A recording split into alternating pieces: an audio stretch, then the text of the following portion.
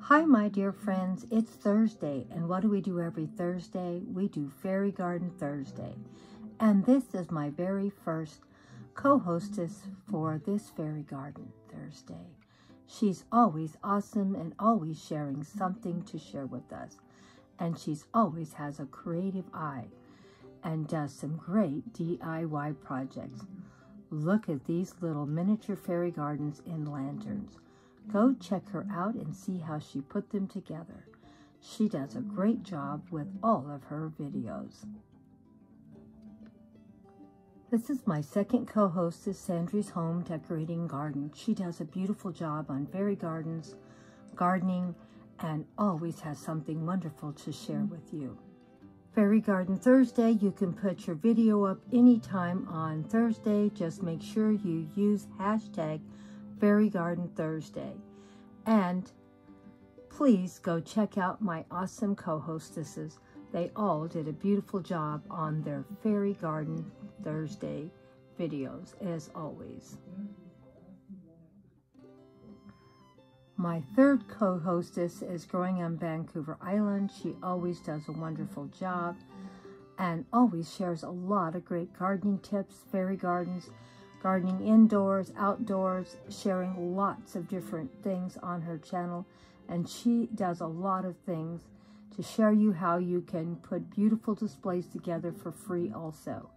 Go check out all the wonderful things she shares every week about gardening and fairy gardens. Now let's go and see what Grandma did this week. I went and did a little bit of shopping this week at Dollar Tree, spent my budget, and I'm going to share with you what I got. And I'm going to make a little fairy village today. So sit down with your cup of tea and see what I'm going to share.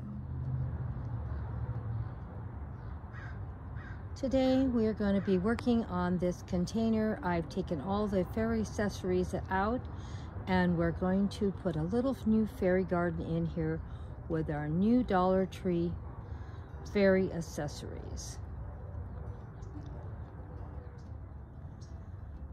I covered up my dirt with some grass clippings. They're old grass clippings, so they're not the best, and some leaves, but I don't like looking at just dirt.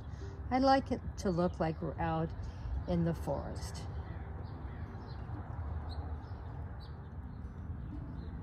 The little fairy houses are bigger than they used to be, I think. At least these I bought this time did. This is a fairy house I bought a year or two ago, and this is the new one. As you can see, they both look pretty good shape, even though this one has been out in the garden probably for a couple of years.